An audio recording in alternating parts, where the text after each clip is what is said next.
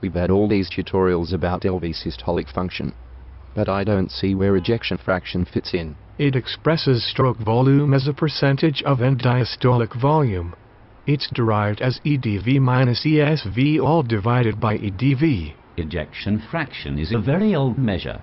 It was introduced because it was hard to measure absolute cardiac volumes. Can we do that today? Yes, both echo and MRI give reasonable estimates of volume. MRI is particularly good for this. Years ago, the ventricle was assessed by angiography.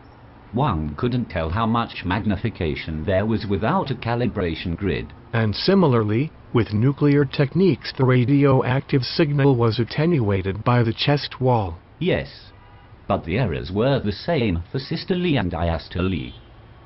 So you could compare them, even if you couldn't tell absolute volumes. And give an idea of how the heart was pumping.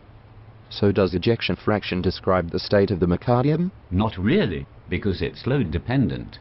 If you reduce preload or after load, then ejection fraction may go up without any change in intrinsic properties of the myocardium. That's the story about the donkey getting up the hill.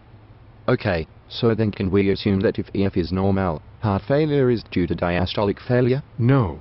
A dilated heart which contracts well should have a high ejection fraction and a normal end systolic volume. Be careful of a normal ejection fraction when the heart is enlarged.